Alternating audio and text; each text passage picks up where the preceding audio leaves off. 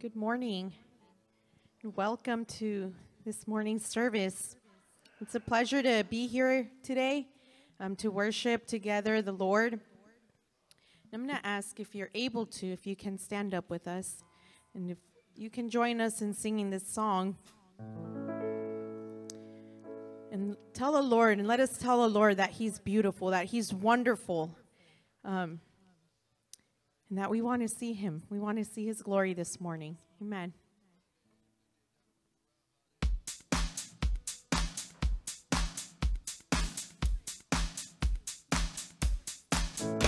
We're beautiful, beautiful, that's what you are to me. Beautiful, beautiful in every way. You are wonderful, wonderful, that's what you are to me. Jesus, Jesus. There's no way I could ever describe you, and nobody could ever compare. I can't stop thinking about you, Jesus. Oh, you can search the world for something that's greater. Keep on looking, 'cause you'll never find a love like this.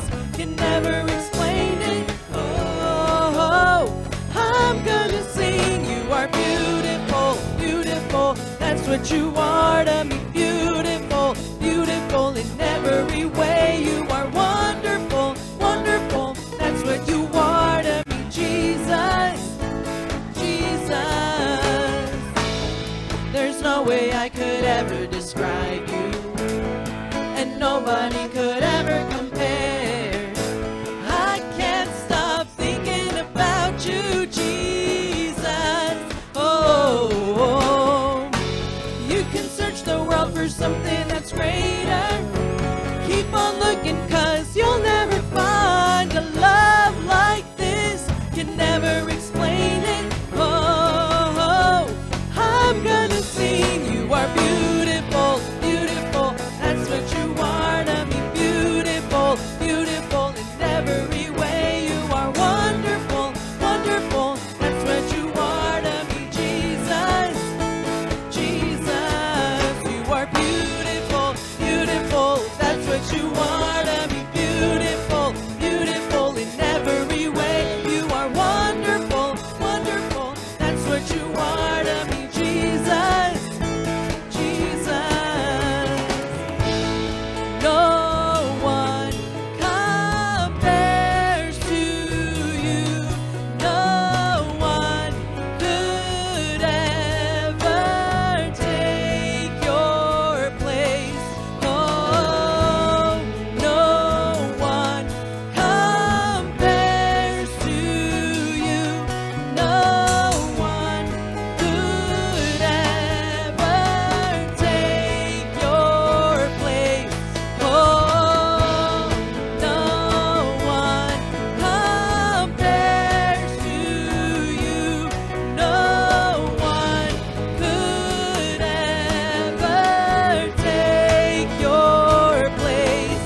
Oh, no one compares to you. No one could ever take your place. You are beautiful, beautiful, that's what you are to me. Beautiful, beautiful in every way. You are wonderful, wonderful, that's what you are to me. Jesus, oh Jesus. You are beautiful, beautiful, that's what you are to me. Beautiful, beautiful in every way. You are wonderful, wonderful, that's what you are to me. Jesus, Jesus, Jesus, Jesus, Jesus. Oh,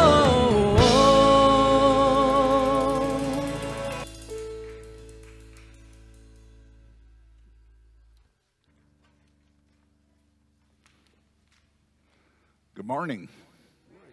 We're glad you're here. Half of us are over there getting ready for our picnic, but you can enjoy sitting here as they get ready for it. We begin today with our confession. This is the time we read the Apostles' Creed because it's Communion Sunday, and so we use a historical document and a confession from the history of the church. So as we read this, let us believe and read. So, I believe in God, the Father Almighty, maker of heaven and earth, and in Jesus Christ, his only Son, our Lord, who was conceived by the Holy Spirit, born of the Virgin Mary, suffered under Pontius Pilate, was crucified, dead, and buried. He descended into Hades. The third day he rose again from the dead. He ascended into heaven and sits on the right hand of God the Father Almighty, from where he shall come to judge the quick and the dead. I believe in the Holy Spirit, the Holy Catholic Church, the communion of saints, the forgiveness of sins, the resurrection of the body, and the life everlasting. Let's pray.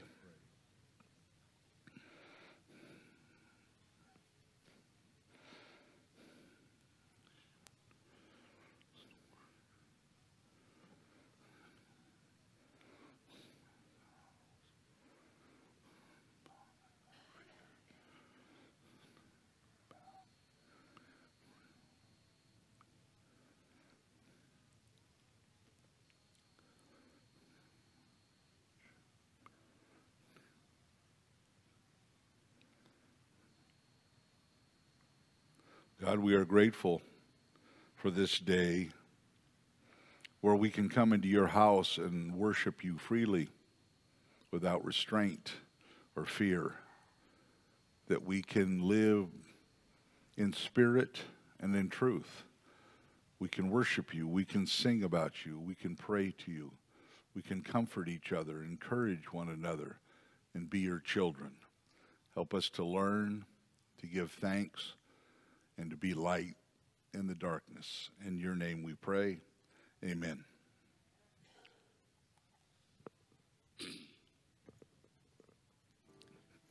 Please stand if you're able to. Let us continue worshiping the Lord this morning. You know, we've waited for Sunday to come around and for us to be able to get together to worship the Lord.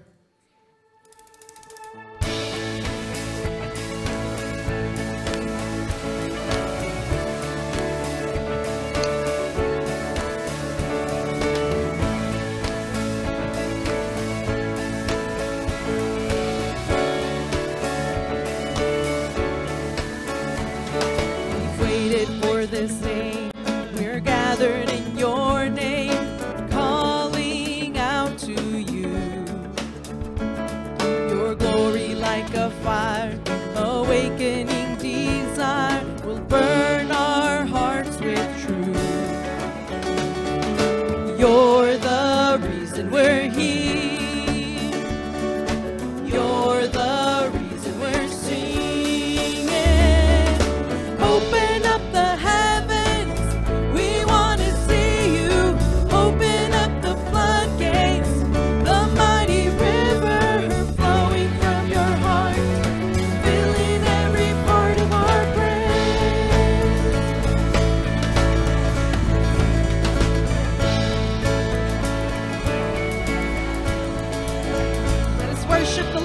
morning. Say, Lord, I want to see your glory. I want to see your face this morning. We worship you, Lord.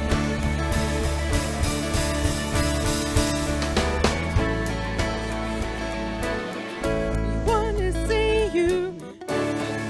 Floodgates, the mighty river flowing from your heart and filling every heart of our prayer.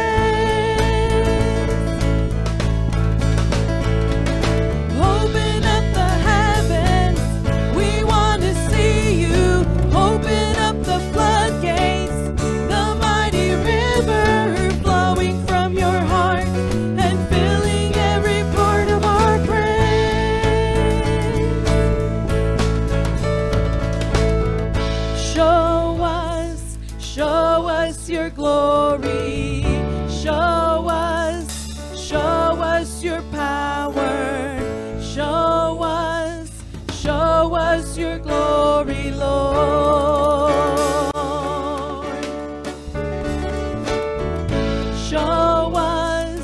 Show us your glory. Show us your power. Show us your glory, Lord.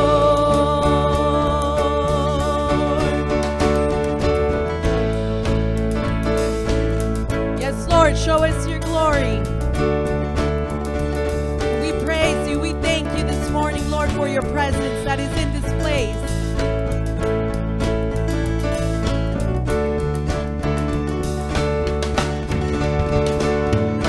Open up the heavens, we want to see you. Open up the floodgates, the mighty river flowing from your heart and filling every part of our praise.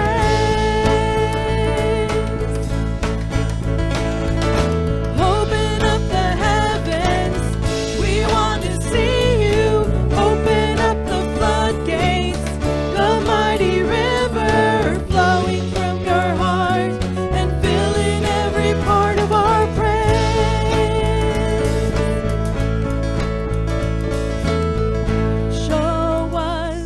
Show us your glory.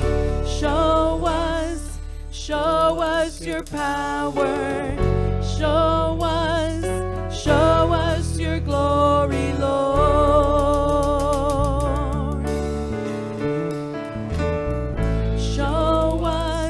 Show us your glory. Show us your power. Show us your glory, Lord. Let us sing this one last time. Show us your glory. Show us your power. Show us your glory, Lord. Praise you, Lord. We worship your name.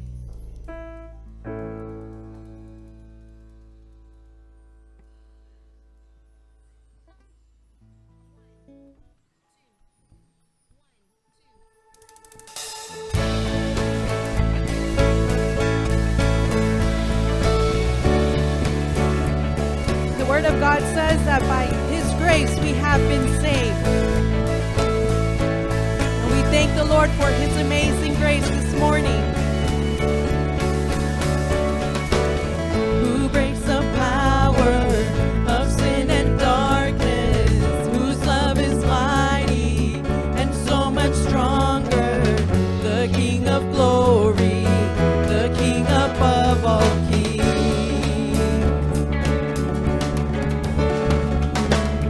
Who shakes the whole earth with holy thunder and leaves us breathless in awe and wonder, the King of glory, the King above all kings. This is amazing grace. This is unfailing love, that you would take my place, that you would bear my cross. You laid down your life, that I would be set free. Oh, Jesus, I sing for all that you've done for me.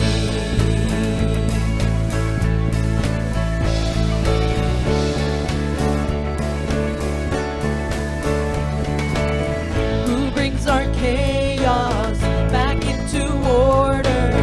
Who makes the orphan a son and daughter? The King of glory, the King of glory, who rules the nations with truth and justice, shines like the sun.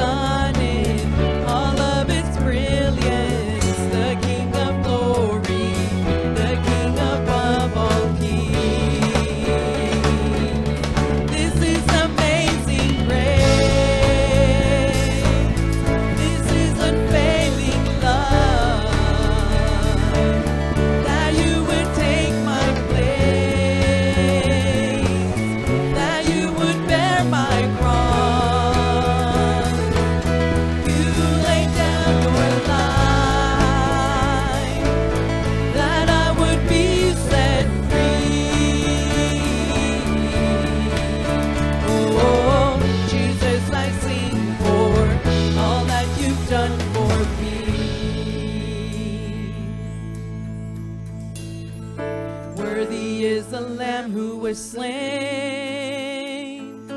Worthy is a King who conquered the grave.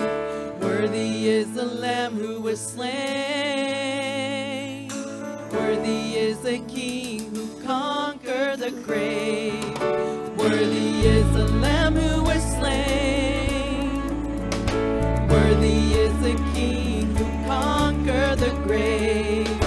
Worthy is the Lamb who was slain.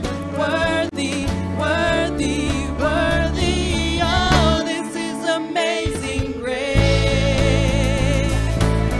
This is unfailing love. That you would take my place. That you would bear my cross. You laid down your life. That I would be set free. Oh, Jesus, I sing for all that you've done for me. Oh, all that you've done for me.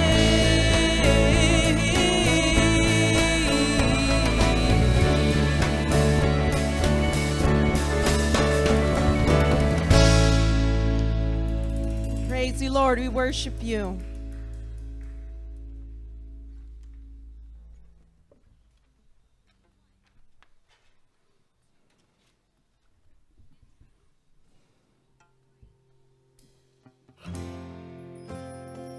We thank you, Lord, for your goodness, for your mercy. We just want to worship you this morning and lift up our hands, Lord, in signs of gratitude, Lord. I love you, Lord. Oh, your mercy never fails me. All my days I've been held in your hands. From the moment that I wake up until I lay my head, I will sing of the goodness of God. All my life you have been faithful, and all my life you have been so, so good. With every breath that I am able, I will sing of the goodness of God. I love your voice. You have led me through the fire, darkest nights. You are close like no other. I've known you as a father. I've known you as a friend. I have lived in the goodness of God. And all my life you have been faithful. And all my life you have been so, so good. With every breath that I am able, I will sing of the goodness of God. Your goodness is running after, it's running after me. Your goodness is running after, it's running after me. With my life laid down, I'm surrendered now. I give you everything. Your goodness is running after, it's running after me. Your goodness is running after, it's running after me. Your goodness is running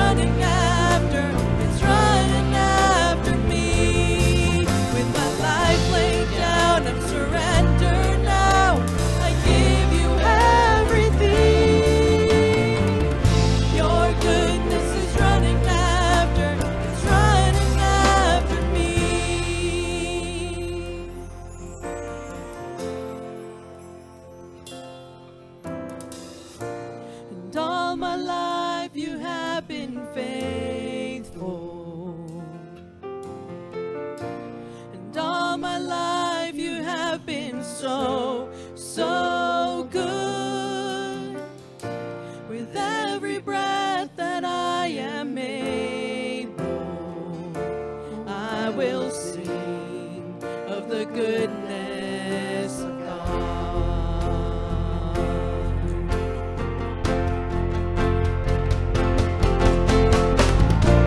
And all my life you have been faithful. And all my life you have been so, so good. With every breath that I am able, oh, I will sing of the goodness of God. Oh, I'm gonna sing of the goodness of God.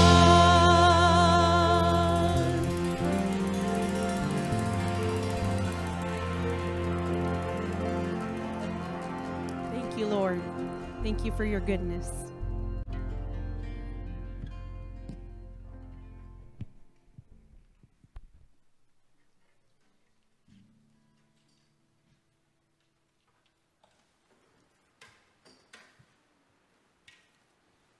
Good morning, everybody. Our first reading for today comes from Psalm 147, verses 1 through 11. It's not on yet? Let me see. Okay, is that better?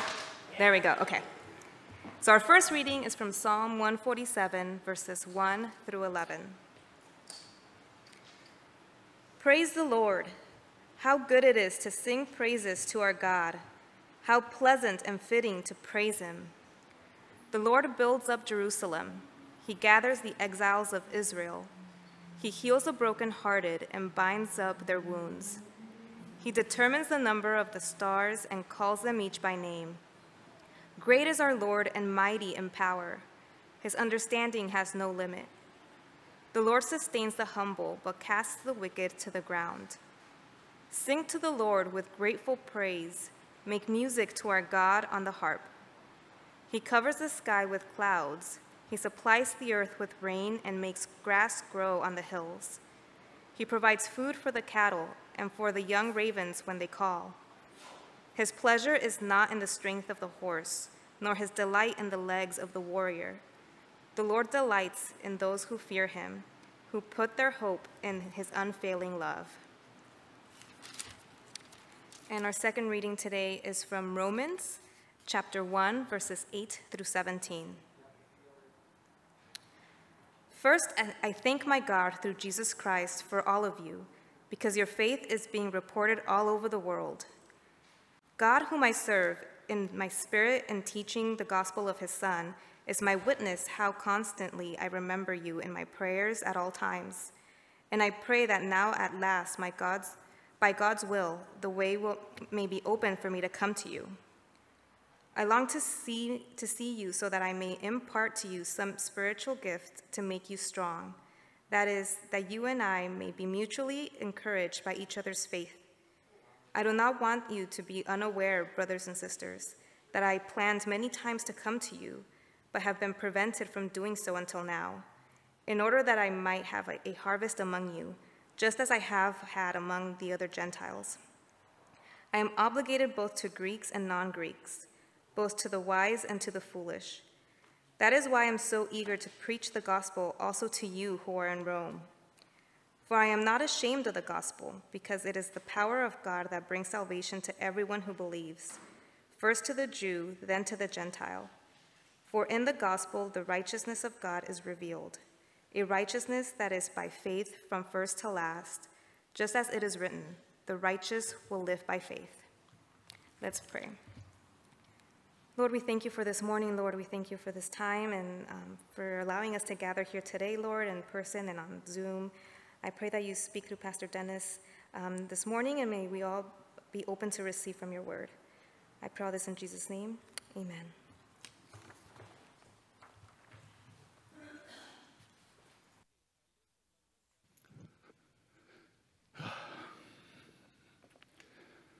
Okay, I think I'll try to make this short. I always do, but it never works. But one, because we have a party to go to, and two, before the heat rises in here. This week I've been thinking about blessings. Obviously, it's been a tough week with the events that have happened. I do want to announce Dan's memorial service is next Sunday night at 6:30 in here. Then there'll be a reception afterwards. I hope that everybody who can come just to show support to the Salas family.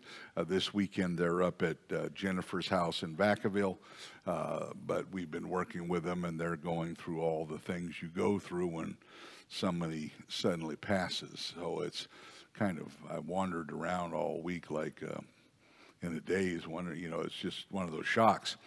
But I was thinking about blessings. So remember, next Sunday night, 6:30. How blessed we are. When events like this happen, obviously, you think, whoa, we need to make the most of time. And you never know when your time is up or somebody else's time up. And one of my truly great faults, I have a lot of them, but that I know God has spoke to me many times about, is living in the now. I'm not really good at that. I always am looking something ahead or worried about something behind. And most of us are not really good at that, that today is given to us, and it may be our last day. Do we enjoy it, or are we thinking about something that's going to happen next weekend or something next month? Or, I always looked at kind of the calendar that went up till 4th of July, and then now it's downhill to Christmas, And so you can't live if you're always looking forward to something. And this is why we celebrate 4th of July. I mean, I've been to a lot of countries in the world, people. And there's very few countries ever that people can be thankful for their country. They've had major coups, they have major wars, they have major poverty. And yeah, we're not, doing great all the time. But, you're talking about 250 years almost of a country that has been blessed. And so that's why it's probably one of the few holidays that you'll see celebrated in churches, because it means something different to everybody else. But it does mean we are, like I said at the beginning, we're in here and we're free. We don't have to worry about soldiers coming in. We don't have to worry about somebody looking for us. We've been in a country that have been very blessed. And so blessing is something that Paul is very aware of, because of what he says and does. This is why I think this is very important. We're doing Romans. I want to just tell you something. To say this, last week we had a guest minister, right? And he was, I think I can announce, I don't know. He was trying out for another church, and they were looking at him. But on Monday, he wrote me, and he said, I don't think I've ever been in a service that was so moving as yours.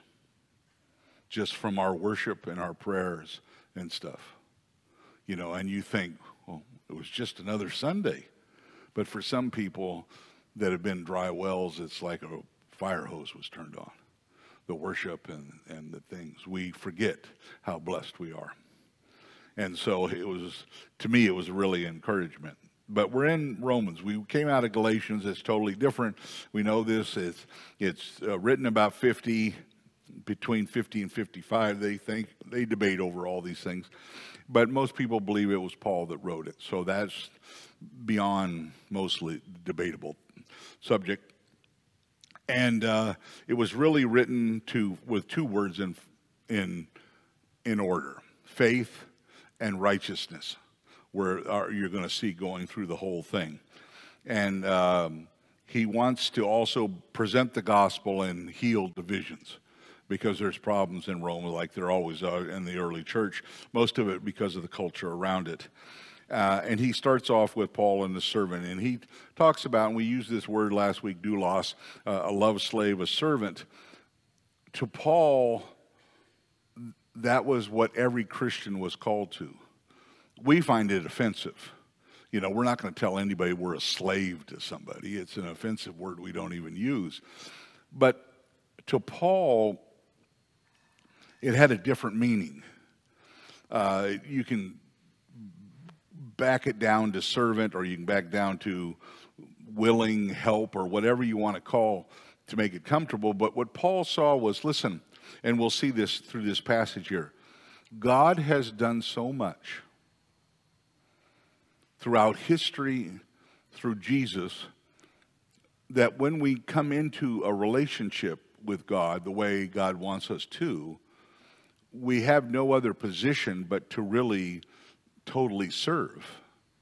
Not only based on who God is, but what God wants. I mean, if you could run your life, and most people, this is what they do as Christians, or let God run your life, which one do you think would be better? Do you think that God really knows how to run your life better than you do? I would hope so. But we don't.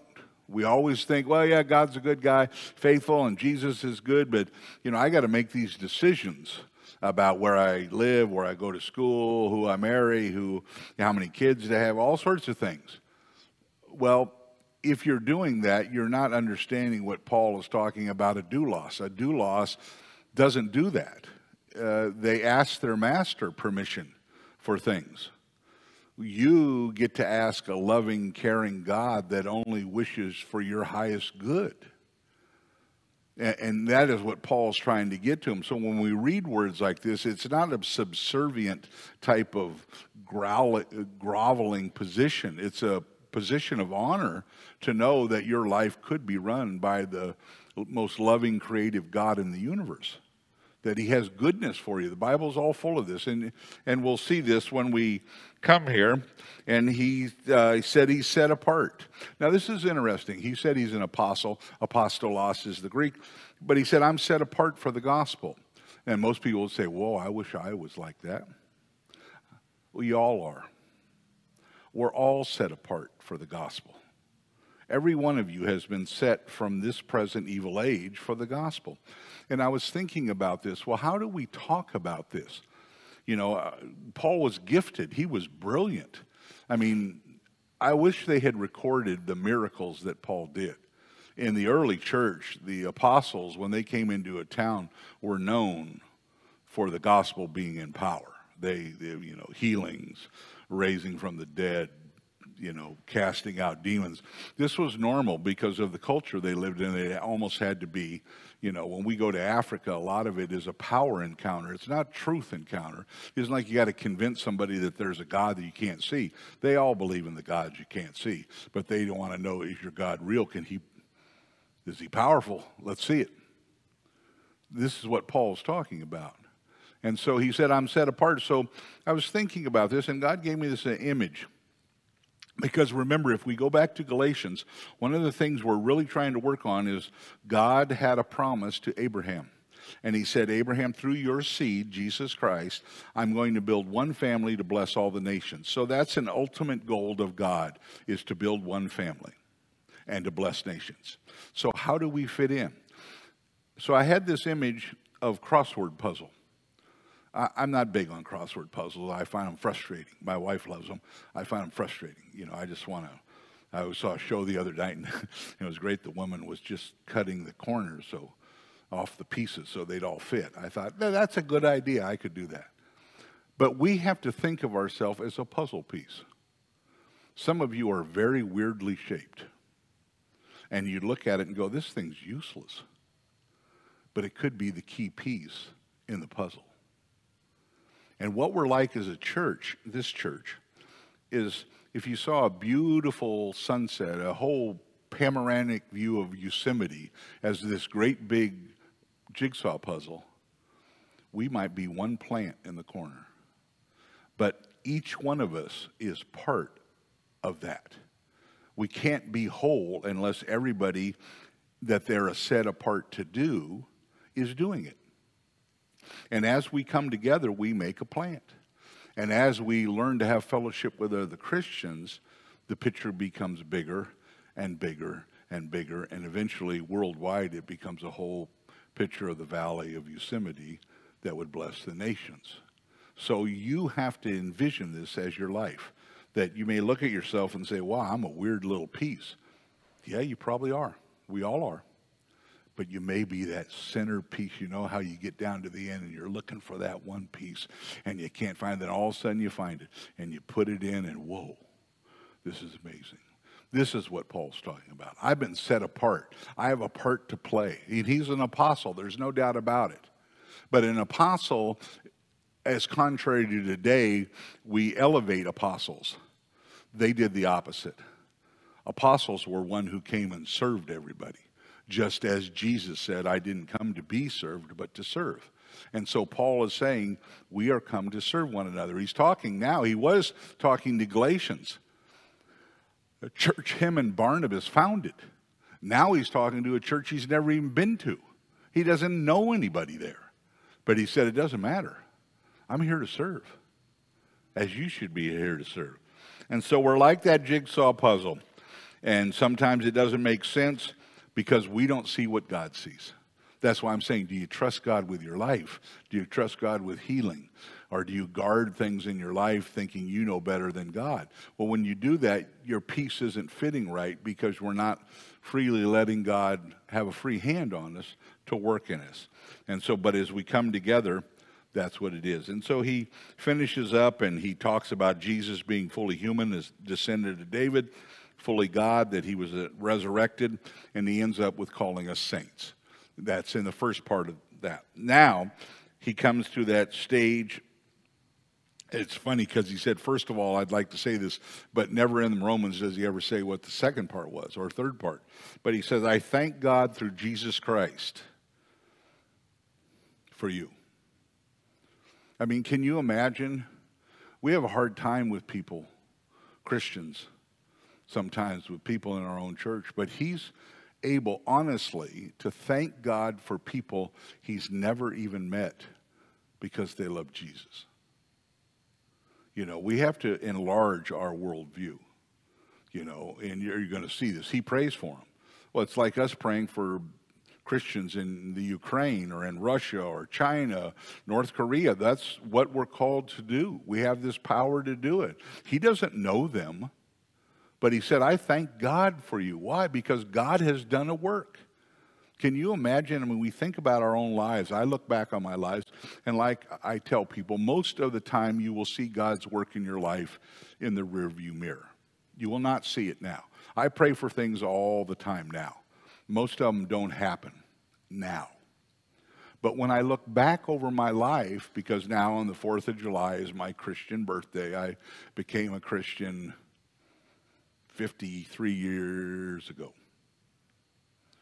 When I look back over 53 years, I see God's hand here, there, stopping me, blessing me, leading me very clearly. This is what he's talking about. Do you trust God to do that? Paul does. He just said, well, I don't really have control of my own life because I want to do what God wants me to do. It's not that you just give up and do nothing. We're not talking about that. God gave you a brain. There's not a problem here. But you know in your heart who's you're trying to glorify. Are you trying to glorify yourself, or are you trying to glorify God in what you do? And so Paul is saying they were amazed, but they weren't amazed at the quality of the Christians. It wasn't like, oh man, you guys have a really great church and you're known for your worship, or you're known for your gifts, or you're known for your piety, or anything like that. It's very clear that what Paul's saying is, the reason I thank God, there's Christians in Rome. What an amazing thing. It's like people talk to me. I saw something the other day, somebody wrote and said, you think you have life so bad? There are people that still live in California. And I wrote, I don't try not to comment on Facebook, but I had to. Yeah, and I love living here. You know, because people, that's what they thought. It's like Silicon Valley. It's like, you know, God stops at Nevada, you know, and he stops back behind Reno and Las Vegas, but, but, you know, that's what they think, you know, and they're amazed. I've seen people, they don't believe there's any Christians in San Francisco. Yet there's great moves of God. And that's what Paul is saying. I mean, Rome, the center of the universe at this time, and the most cultured city and pagan gods and all this stuff, he said, I thank God on you. Why? Because there's Christians there. And nobody did it. There were no mission trips to Rome like he did to Galatia. God did a sovereign work, and God does sovereign works. I mean, you can talk about revivals in China and North Korea and places where they didn't send teams in there. But God got a hold of somebody and changed the course of people. That's what Paul is saying. I thank God for you guys. But I thank God because it's a sovereign work that God did. And so he said, I'm going to come and I'm going to give you I want to come and give you gifts. So how does he say it? He says, for God is a witness, and I serve in my spirit, his son without ceasing intention. According to his son, and I want to come and strengthen you with gifts. Now, and then all of a sudden he stops. And he goes, wait a second. I'm not trying to give you an impression that I am coming to you because I'm special and you aren't. Because he talks about mutual giving. And when he's talking about gifts, most people associate to him that he's going to bring healing or miracles or casting demons out or these type of gifts, the spiritual gifts, prophecy, tongues, all those things. That's not what he's talking about. He doesn't use the charismata in that way. He's talking about, I want to come to edify you. I want to come to share my life with you. And by the way, I want you to share your life with me. Because as Christians, when I meet another Christian, and anybody that's been on mission trips knows this, you meet somebody halfway around the world, and within an hour, they're like your best friend. How could that happen? I don't know their history. I don't know their relatives. I don't know where they went to school. I don't know anything about them, but there's something about the Spirit connecting to the Spirit. And we edify each other. I mean, people will tell you this 1,000 times. You go on a mission trip and you come back and you go, how? Did you really bless them? And you say, well, I don't really know who was blessed more, them or me. And I go and teach, but just meeting people and what they've done and their character and what God's done in their life just enriches my life because we edify each other. And that's what it's supposed to be. We bring to the table the Spirit within us. And you can do that every day of your life to other Christians. That's what you're supposed to do. Some people expect somebody to teach them or instruct them. Well, that's fine, but you also have the gift within you to share with other people. And you also have the gift, I'm probably skipping ahead here, but you have the gift to infuse the Holy Spirit into the situation. Let me tell you, the greatest blessing for me as a teacher is, and I don't know if they're here, and I can't remember who it was, so I'm not trying to embarrass anybody, but somebody talked to me and they were on a plane and the person next to them had a headache. And I said, well, what'd you do? Well, I leaned over and prayed for him. I was shocked. And they looked at me and said, well, isn't that what you teach us to do? I went, yeah, but I didn't know you were listening, But the thing about it is, that's what edifies me. When I give instruction that I believe God is giving, and people incorporate it, and they're using it in their lives and demonstrating their lives, I get richly blessed by that because, wow, we're doing this. We're all doing this. And that's what Paul is trying to say to them. Listen, I want to come and give you a gift, but the gift is we're going to have mutual blessing to each other. And he talks about faith here. And there's really three types of faith that Paul is kind of discussing. The first one is covenantal faith. And covenantal faith is based on a covenant made by God. We have an Abrahamic, a Mosaic, an Adamic, and also a Davidic covenant that's made. Somebody made it. I have faith because you promised me something in writing. Okay, when you turn 21, I'm going to give you $100,000. Here it is. It's signed by the lawyers. The money's in the bank. So I can have faith that when I turn 21, this is going to happen because there's been a covenant made. And the thing about God is the trustworthiness of who he is. Faith, when it comes down to it, doesn't have anything to do with what you believe. That's what you think. Well, I have faith because I believe. No, that's not what Paul's talking about. Faith doesn't have anything to do with you. It has to do with God. You know, it's kind of like, some of you may understand how a plane works. You know, I prefer big planes. I don't like little planes. But they work, I guess. I'm just not going to try it. But when I come to a plane and I'm getting on a jet, I don't go up and go, you know, I believe this thing will fly. And because I believe it's going to fly, it's going to fly. Sorry, none of you do that. But you know that trustworthy, that plane has probably flown thousands of times, and hundreds of thousands of times other planes have flown. The trustworthiness is in the plane, not in whether you believe it can fly. You can't change that. But it's the trustworthiness. That's what faith is. That in pistos, in the first century, in Roman times, it had more to do with the trustworthiness of the person that you have faith in, not in how much God has proven to you. Because some of you, you could tell 10,000 stories of God's faithfulness. Some of you still are trying to figure out, is God really blessing me? And that's how I am. Some days, oh, God, you're so close. Some days I go, are you real? I don't know.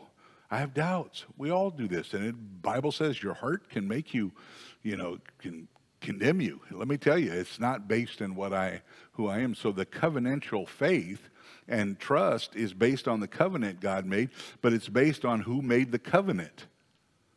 It wasn't that David was so sure, or Abraham, or them. We're not trusting them. We're trusting God made them. So a lot of times when you talk about the just shall live by faith and stuff, it's the trustworthiness of who you believe in that makes your faith strong. Because otherwise your faith will go up and down. Thomas is a good example. He wanted to believe, but he couldn't. Okay, so you have that. So secondly, you have epistological faith. And this is what they believe is, so we don't have blind faith. You know, getting on a plane, you pretty have blind faith. I mean, some of you may understand aerodynamics and lift and all that stuff, but most of us just have blind faith. They got two engines on the side. We go in, and so far this plane's made it from A to B, and I'm just going to trust that it gets there too. Okay? But we don't have blind faith because, like I said in the beginning, when you look back into history, in your life and in the life of the world, God has done things over and over and over. It isn't like, oh, we believe in a God. What has he done? I don't know, but he's a God. No, we can look back. We can look at the death and resurrection of Jesus Christ. You know, I saw a show the other night, and they were talking, and they were trying to explain about Jesus, and they said, well, whether you believe in Jesus or not, God was faithful to have him walk out of that tomb. And to this day, millions of people believe that. God has been faithful. How many people have been healed? How many lives have been transformed?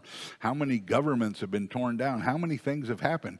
You know, John says that if we wrote all the things he did, the books couldn't even contain them. So we don't have blind faith. We see the hand of God. It is real, and it has done things. It doesn't do things like we want all the time, nor in the time we want to do it. But if we want to be neutral and look back, you can read all the books of all the things God has done that people have witnessed. And then there's the ecclesiastical faith. We all have hope for the future. We have faith that there is a place that we will be in the presence of God for eternity. We don't really know what it's like. People have imagined and used scripture, but we don't really know what it's like. We even have stories of people that went to heaven and come back, you know, and they're not all the same. But we have a faith that when God says, he or she that believes in me, even if they die, they will live. That is our we believe in the future for what it is. And that's what Paul is trying to get them to believe. So next, Paul informs them that his prayer life. He said, I prayed for you all. I include you all the time. What kind of prayer life do you have? Most of us pray for our own personal needs or needs of somebody we know. That's it. You know, oh God, you know, I have a list I go through, and most of them are for people I know in situations. It changes depending on situations of people that need healing or people that are grieving or people that, you know, are having hope or trying to make a decision or protection. We do all that. But then Paul is praying for somebody he doesn't even know. He said, I mention you all the time. Do you ever just pray for this church? Do you ever pray for the church in America? Do you ever pray for the church in the world? I mean, prayers move things. And so your prayer life you should start enlarging it to be more than, there's nothing wrong with intercession or supplication for your own needs. That's one type of prayer. But the Bible says we can tear down strongholds. We can break enemy power. We can overthrow things in the power of God. And this is what Paul is talking about. I pray for you all the time. Well, why would he pray for Rome? He'd never been there. Because he knew God was doing something. Because he had heard it. He said the whole world. Well, the whole world hadn't heard of Rome's Christians, but in their world they had. Because Rome was a pretty big environment at that time. And the Christians had talked about, oh, do you hear what happened over in Rome? People are being saved. This amazed Paul. Then let's keep praying. Let's hope it enlarges. Let hope it grows. You want to see the culture in America change? Pray people into the kingdom. That's what's going to do it. I don't care what all the political stuff they talk about, this, the woke and this, conservative. You want to see people change? Change their heart. You know, who's going to change their heart? Only one person, God. So we need to pray for that. And this is what Paul is talking about. So he says, you know, is your prayer consistent? Is it concern for people you don't know? Is it for the body here and around the world? And the key word here is faith. There can be no community without faith. This is why we meet together. We have faith. We have faith in each other. We have faith in God. That God is doing something and building us to be something. And it must always start and end with God. It can't be based on a person. It can't even be based on a situation. Oh, we're going to have a revival in this town, change the town. Maybe. But if it doesn't start with God and end with God, it's not going to happen. That's what we forget sometimes. Oh, God, you know, because what we do is a lot of times we'll start with God and then we move on. God, I need to do this, and I'm praying you believe me, and then we go on and do it. Instead of saying, well, wait a second, I want to make sure all my steps are ordered of God. You know, now sometimes God is silent. Don't get me, I don't have a direct line when I say, God, I'm buying a new car. Can you give me the location, the model, and the finance? I don't get that. See, so sometimes God has people around, but that's one of the things community is for. I'm amazed. You know, if anybody wants to buy a new car, as far as I'm concerned in this church, just talk to me. I know more about cars than probably most of you, and I know people that really know cars and do it. But I'm amazed at people that go out and buy cars on their own and end up getting, what's a good word I can use? What? Less than what they should be, and somebody took advantage of them. See? And that's just something I do because I love cars. But everybody in here has gifts that if we knew what they are and we work together, you'd know, oh, I want to do this. Well, I got to go talk to them because, you know, God's been using them in that area. They have that background in doing it. It's not have to do with arrogance, people, you know. It has to do with the community being community. How can I have faith in the community help me if I'm not opening myself up to let the community help me? Okay? So, and when it says faith comes by hearing, hearing by the word of God. That's what the Bible says. We think, okay, hearing comes by the word of God. Well, Dennis is up there giving us the word of God. No, that's not what the Bible says. Sorry. In the beginning was the Word. The Word was with God, and the Word was God. The Word is Jesus Christ, folks. It's not the Bible. The Bible is a manual to help you know and learn about the living Word. Jesus Christ lives in you by the Spirit. You have the Word. Now, do we divulge in here and learn more about Him? Yes, of course. But when we talk about faith come by hearing, hearing by the Word of God, how can you, and let's say we change faith to being trustworthiness, How do you become trustworthy with God? Well, you have to have God show you how trustworthy God is. Who does that? Jesus by the Holy Spirit. Just because you read it in here doesn't mean you know that it's true. But let me tell you, when you let the Spirit actively lead you and guide you and encourage you through other people, then it becomes, oh man, God is trustworthy. I've trusted him time and time again, and he has not failed me. Sometimes I don't understand. Sometimes I'm angry. You know, I can talk about Norma because she's not here. She's up in Vacaville. And when I was over there in the middle of the night, and you can imagine the confusion of finding your husband passed away. And I said, Norma, you just got to be human. If you want to yell at God, get mad at God, do it. God is much bigger than your emotions. God isn't going to be offended because you're angry and confused. We all know Kubler-Ross, death and dying techniques, you know, shock, anger, those things. I said it's to be human because God is bigger than anything. We're so afraid of offending God. Do you think you can really offend the God who created the universe and gave his son? Don't you think he has this all in control? Don't you think he knows when you're not being honest with him? But if you can be honest with him and you know he still loves you, that builds trust. Because we all have had friends that we've chewed out, yelled at, screamed out, and they still say are friends. Do you trust them more? Of course you do. Because you know you don't have to try to please them. They just love you. And that builds trust. Marriage is another example. That's what Paul's trying to get them to. You got to have this in your thing. And so Paul says, I'd like to come and bless you. I really want to be there. But at the time, Paul's going the opposite way. He's going to Jerusalem. And he says, I wish I could be there. And but he also knows he can't set his own agenda. Paul doesn't do what he wants to do. Now look at this. Paul wants to come to Rome. If he came to Rome, they have a church. They're in a metropolitan city. He's a Roman citizen. He would be well taken care of. But Paul gets shipwrecked. He gets beaten. He gets thrown out of cities. He gets laughed at.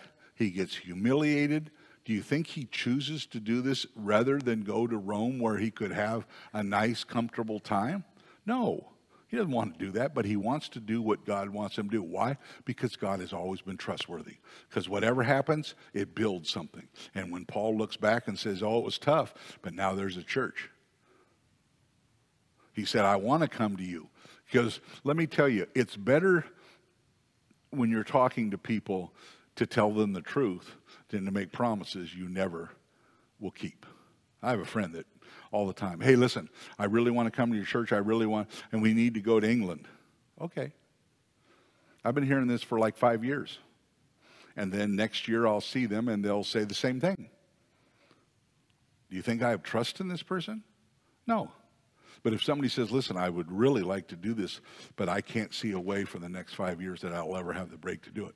At least now I can deal with it. Truth hurts, but lies will kill you, is an old saying, one of my favorites.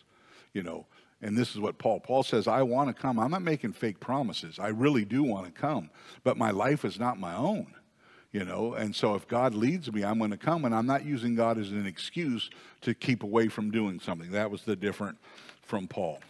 So he shows up, and he says he wants to impart this spiritual gift, and we've talked about that, the presence of God, you know. And he said, I'm not going to bring, you know, healing or tongues or testimony. But he said, I want you to be built up. So how are people built up? You know, how are we going to do it? It can't just be, Paul is going to preach the gospel wherever he goes. That goes without saying. Paul says, you know, you take me in Rome, I'm going to stand on the street corner and I'm going to preach. Or I'm going to go to the synagogue, I'm going to preach. He said, but with the body, he shouldn't be able to have to preach because they're saved. But we have to learn what are the things that edify us.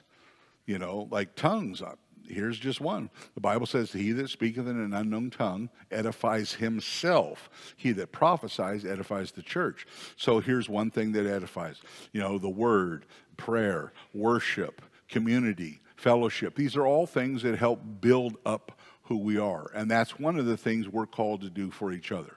Not just to come and worship as a group where there's somebody singing or preaching and you guys are sitting there, but also to mutual build each other up. That is what the body is called for. And that's what he's trying to do it. So he comes down, and leadership is encouraged as he sees and hears the congregation is living in faith. He hears about these things and said a lot of times people don't teach on that stuff about living in the faith because these people don't have leaders.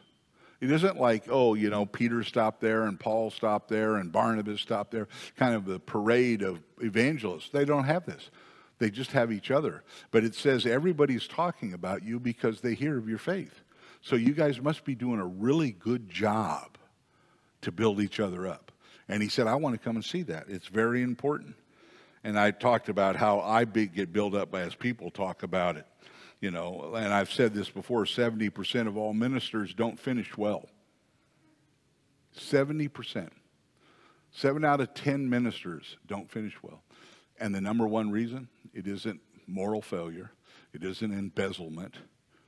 It's because they get dragged down by the people in the church, complaining and envying and divisions that they spend all their time trying to heal instead of the body healing itself.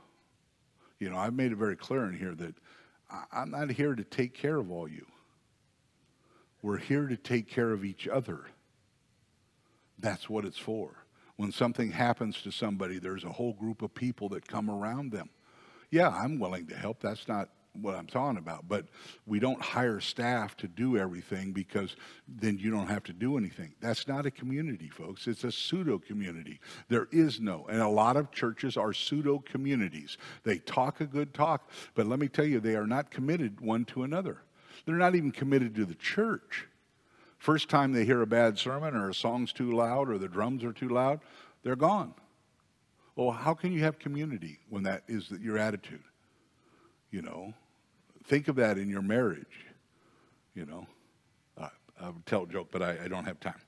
Okay, but Paul wants them to know that this gospel is not an elite gospel. You know, this is not made, it's for everyone. It is for male, female, Jew, Greek, foolish, wise, rich, poor, cultured, or uncultured. Paul says everyone on the planet deserves the love of God. And we have made a hierarchy of cultures by race, creed, lifestyles, orientations. You know, it's amazing that we have done this when everything in the Bible goes against that at the core. Now, yeah, we have rules and regulations. I'm not talking about that. But at the core, you cannot get beyond the message that Jesus says you need to learn to love one another. This is what Paul says. And so I'm not coming here to go to the rich or the poor or the poor. You know, and sometimes there's churches that only minister to the poor. Oh, they're the ones who need it. Well, everyone needs it. Everybody that walks this earth needs to have a plan of salvation. And during this time, it was very common that the religions of the world in Rome and around the culture and society and philosophies were looking for a Messiah. Because they had elevated culture to indulge about every fantasy you can imagine. I mean, the Romans, you talk about some of our perversions, they had taken it way beyond most of us. But they knew that at the end of that road, it was empty. They wanted to have something. That's what Paul's trying to step into.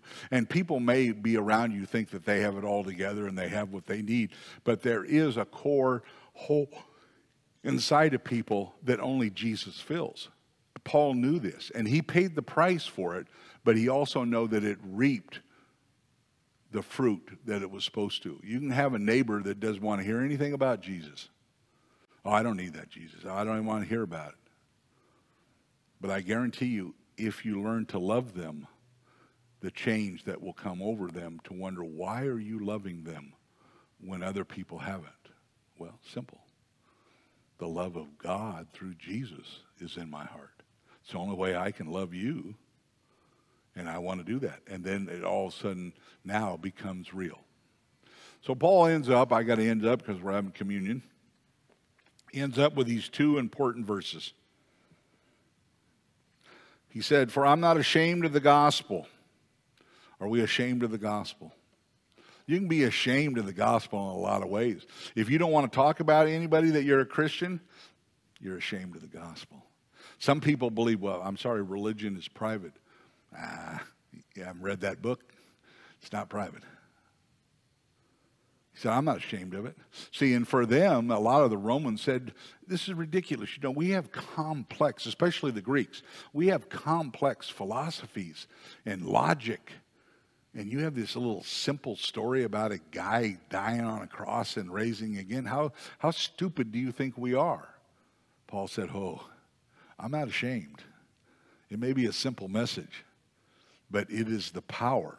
It's not a power. It's not a power among powers. It is there, the only power that matters. And they talk about it not being the hinge on the door, but the door. It isn't a way that you can learn. It is the way. Jesus says, I'm the way, the truth, and the life. No one comes on to the Father but by me. He said, it's not just enabling you. It is the only way you can do it. And this is what Paul is trying to say to him. And he said, I'm not ashamed of the gospel, for it's the power of God for salvation for everyone who believes, to the Jew first and also to the Greek. So he includes everybody. I mean, you either were a Greek means a non-Jew. So it doesn't mean just somebody from Greek descent. So he's just saying a Jew or a non-Jew. Well, who? Everybody in the world is either a Jew or a non-Jew. I mean, you can't be anything else. So he said this gospel, the simplicity of it, is one of the most amazing things about it, that God had this. He didn't come to take the Old Testament and improve on it. He radically turned it upside down. He dissolved the law and all the rules and regulations, and then he rebirthed a whole new environment, a Genesis again in the universe based on who Jesus is. And so he says, the Jew first, for it is in the righteousness or rightness of God is revealed from faith to faith. As it is written, the righteous shall live by faith. And see, we interpret that legally. The righteous. The better you are at controlling your emotions and your desires and your lust, the better you are at living by faith. But we have forgot exactly what Paul said about Abraham. Abraham was considered righteous. He's a patriarch of the Old Testament. He's one of the leading fathers of the Jewish faith. Even before the Ten Commandments or anything. How did Abraham become righteous? He believed God. And it was accounted to him as righteous. It's the same for you. Your righteousness has nothing to do with what you do or don't do, or what you believe or don't believe. Those things are important, but your righteousness comes by what God has done and what God has promised and what God has revealed to us. We live by faith because we are righteous, because the righteousness we have is because we believe in the trustworthiness of God, that he has set us apart, he has called us as a community, and he has called us to change the world. Let's pray. God, we are grateful to you in so many ways we can't even express. We see things that you have done that seem so simple and yet are so incredibly mind-blowing. Help us to live by faith, real faith, the faith that trusts you for everything. Trust you in our walk. Trust you to live in the moment. Trust you to live in this community and encourage one another. As the Bible says, as long as there's daylight, we need to encourage one another because darkness will come. We thank you for your word. We thank you that we live in this country where we can express your word freely and openly. And you have blessed. In your name we pray. Amen. Now, communion we're doing, you're sitting there because we just didn't know how many people would be here. Does everybody have communion, or does anybody need, anybody, if you need a communion cup, it has the wafer and the cup. If you need one, raise your hand. Sandra up here needs one.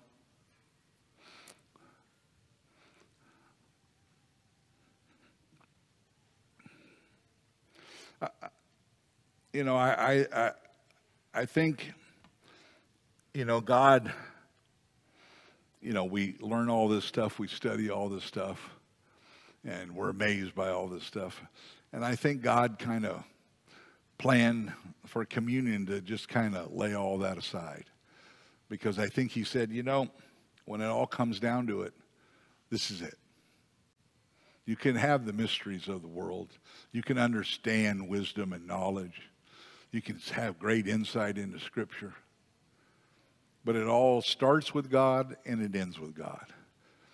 And God says it ends with my Son. It began with my Son.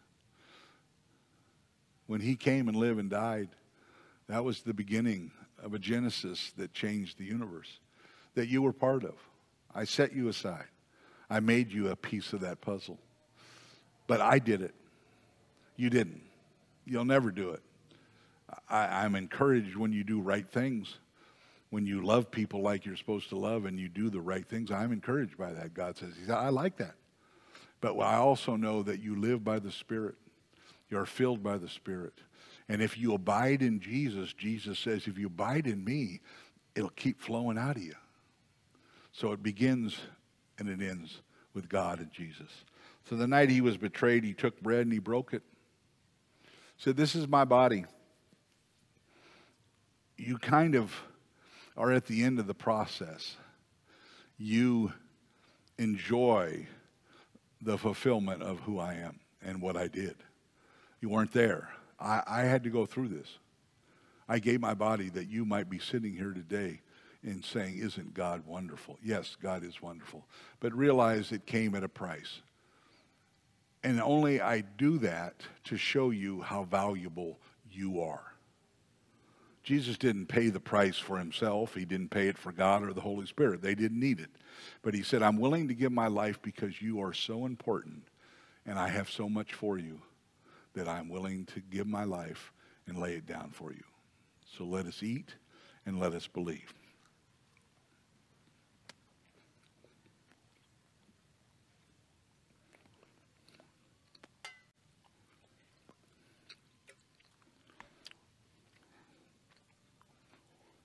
Same night, day, took a cup. He said, I'm moving you into a new economy. I'm moving you into a new ecosystem. I'm moving you into a new dynamic, a paradigm. You don't even understand what it will be. But I gave you the entry point. I gave my life for you. But there's something else you'll need. You'll need the power to live this life. And I'm going to give it to you. Like I said, it begins in me, ends in me. My blood is shed for you. Perfect blood. No sin. No sacrifice was needed. But I freely give it that you might be whole, empowered, and victorious. Let us drink in remembrance of him.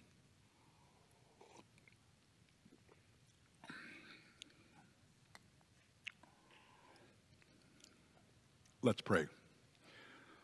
Our Father, who art in heaven, hallowed be thy name. Thy kingdom come, thy will be done, on earth as it is in heaven.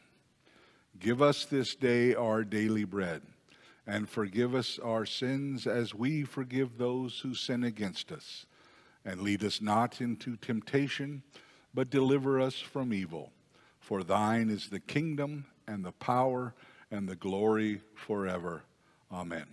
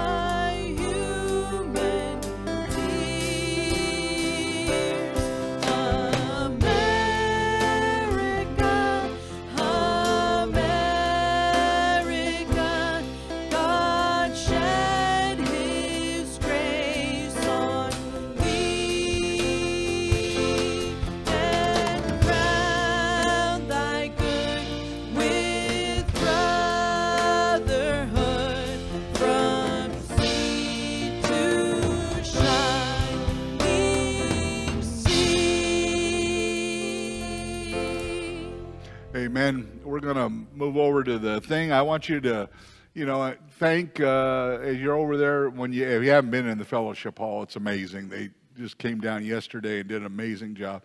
Katie and her committee, they're in here, and Helen and Kathy and all sorts of people.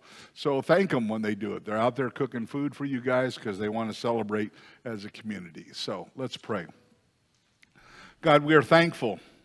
We are blessed today. You not only for the country, but for our community and for our friends. But most of all, we're blessed because you came and you gave us life, and life abundantly. You came to set us free and to make us whole. You came for us to be new creation, that we might be lights in darkness, salt in the earth. And you did it all freely. Before we even heard or knew of you, you had already planned to send your love through your Son. We thank you. In your name we pray. And everyone said, amen. God bless you. You can go out these doors. They're all ready for you over there.